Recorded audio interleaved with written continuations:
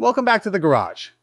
This is Token Teardown, the show where we jack crypto projects up on the lift, crawl underneath with a flashlight, and explain what's actually going on under the hood. No hype, no vibes, no trust me, bro. Today's project on the lift is Arweave, ticker AR. Permanent storage, one-time payment, built to outlast cycles, narratives, and attention spans. Now, before anyone starts yelling in the comments, yes, we will talk price later. We get it. That's everyone's favorite lane. But before numbers, before charts, before the dyno spins, we've got to answer the real question. Does Arweave deserve a spot in your bag? Because price without fundamentals is just revving an engine in neutral. This teardown is a viewer request. We put it on XXX's desk. He looks at it and says, "Really? Arweave?" So I said, "What's the problem? You can't handle it?" And that was it. Because when XXX gets challenged, he doesn't argue. He researches, white papers, GitHub commits, token distribution, incentives, until the story either holds up or breaks. And a real talk for a second. XXX, aka Christian, we appreciate you, brother. Because without the work nobody sees, this garage doesn't run. So if you respect real research, smash the like, hit follow, and send this to your crypto buddy. Yes, even that guy. Still talking about Dogecoin at happy hour. Now, think of Arweave like a 70 series Toyota Land Cruiser. Not fast, not flashy, but engineered to keep going for decades when the road disappears. That's the promise. Now let's see if it holds up. Before you trust a machine, you look at who built it. Not the logo, not the marketing. The builders. Arweave was founded by Sam Williams. And Sam isn't a hype cycle founder. He's a systems builder. His focus wasn't fast money or trends. It was a simple, uncomfortable truth. The internet forgets. Links rot. Archives disappear. Platforms decide what survives. So Sam didn't build another blockchain. He built a system designed to answer one question. How do you make data last without trusting anyone to behave forever? That principle shaped everything. Permanent storage. One-time payment, hard limits instead of endless emissions. Alongside Sam, an early contributor and advisor was Phil Mataris. Phil's role wasn't hype, it was economics. Pressure testing whether permanence could survive financially, not just technically. In simple terms, Sam made permanence possible. Phil helped make permanence sustainable. And that combination matters, because permanent storage is meaningless if the economics collapse later. The pit crew takeaway is simple. No panic pivots. No trend chasing. They built through bull markets and kept building through bears. Quietly. That's what long-term builders look like. All right. Now let's talk about what they actually built. And this is where we slow things down, because this is where most people get lost. You hear layer one and your brain shuts off. So here's the garage version. A layer one means this is the whole car. Its own engine. Its own frame, its own fuel, not riding on Ethereum, not borrowing security. Arweave is a base layer, but it's not a race car. Most layer ones are built for speed, transactions, throughput. Arweave was built for memory. Think of it like this. Ethereum is the engine. Solana is the transmission. Arweave is the hard drive. Under the hood, it uses something called a block weave. Instead of only checking the last block, miners must prove they can access random pieces of old data. Car version? You don't get paid just for revving the engine. You get paid because you can still pull service records from 10 years ago. That mechanism forces miners to store history. Memory becomes security. Now execution. Yes, Arweave has smart contracts, but it uses lazy execution. Store the logic. Store the inputs. Only compute when someone asks for the result. Less cost, less congestion. Built for correctness, not speed racing. On top of this sits the permaweb, a permanent web layer. Websites, files, records serve normally, but backed by data that doesn't disappear. That's the build. A layer one designed to remember things when everything else forgets. All right. Now the obvious question, is anyone actually using this thing? Because great engineering with no drivers is just garage art? And the answer is yes, in places where failure isn't an option. Arweave is not a consumer app. You don't wake up and open Arweave like a wallet or trading screen. It sits underneath other systems. For example, on Solana, projects rely on Arweave to store NFT images and metadata, so the asset you bought doesn't turn into a broken link later. That's not theoretical. Metaplex, the core NFT standard on Solana, defaults to Arweave for permanent storage. That's a design choice, not a marketing one. Publishing platforms like Mirror use Arweave. So articles are written once and preserved permanently. No silent edits, no disappearing history. Social protocols like Lens Protocol rely on permanent storage layers, so identity and content don't vanish when platforms change rules. And tools like Bundler exist for one simple reason: to make uploading data to Arweave faster and easier for developers who are already using it.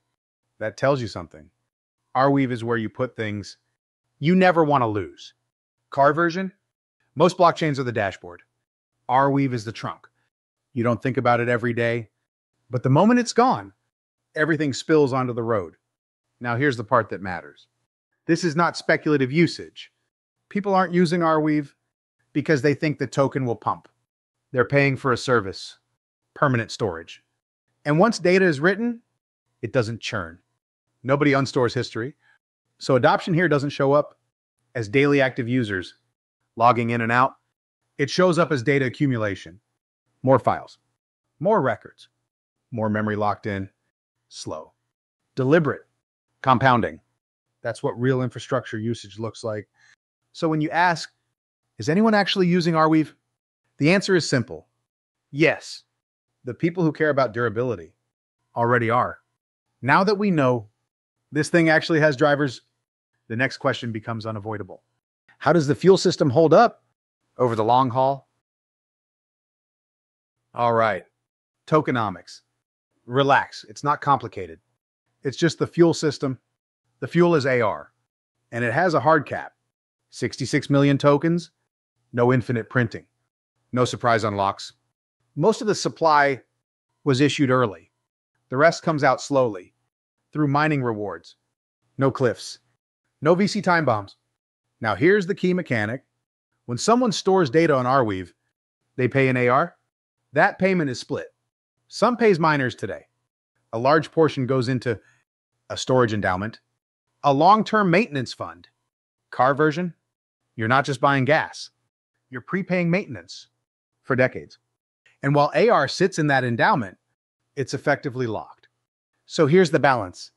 New AR enters slowly. Used AR gets locked away. No tricks. Just mechanics. AR is not a staking token. There's no yield for sitting on it. Its value comes from usage. More data stored means more fuel consumed. That's it. Simple. Predictable. Now that we understand the fuel system, we can look at where this thing could fail and what happens if it doesn't. All right, now let's talk roadmap. And this matters because Arweave doesn't run on flashy timelines or hype releases. This is infrastructure. So the roadmap philosophy is simple. Don't break what already has to last forever. Instead of redesigning the engine every year, Arweave focuses on stability, hardening, tooling.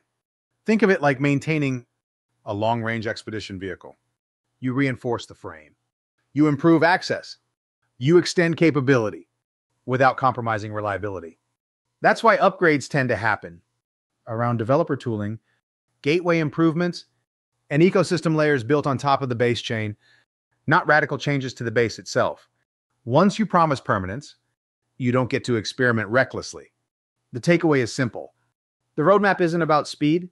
It's about making sure this thing still works decades from now. Now let's see who else is on the road. Because Arweave isn't racing. Most blockchains head-to-head. First, it's centralized cloud storage. Cheap, convenient, but if you stop paying or the rules change, your data's gone. That's renting. Next, decentralized storage networks. These are closer, but most still operate on a rent model. Stop paying, and availability isn't guaranteed. Arweave is different. It's not asking, who's hosting this today? It's asking, how do we make sure this exists tomorrow? That's a different race. And then there are other blockchains. Ethereum, Solana. They store data, but they're optimized for transactions, not long-term storage, which is why data often gets pushed elsewhere. That's Arweave's lane. Not replacing engines, being the memory everything else relies on. Before we talk numbers, we need to talk about people. Because community is the exhaust note. Arweave's community is not loud, no constant hype, no meme armies. It's builder-heavy developers, archivists, researchers, people who care about whether the data is still there. And here's the part that matters. This community stayed through a brutal drawdown from $90 to $4, and the builders didn't disappear. That tells you what kind of culture this is. Not exciting, but durable.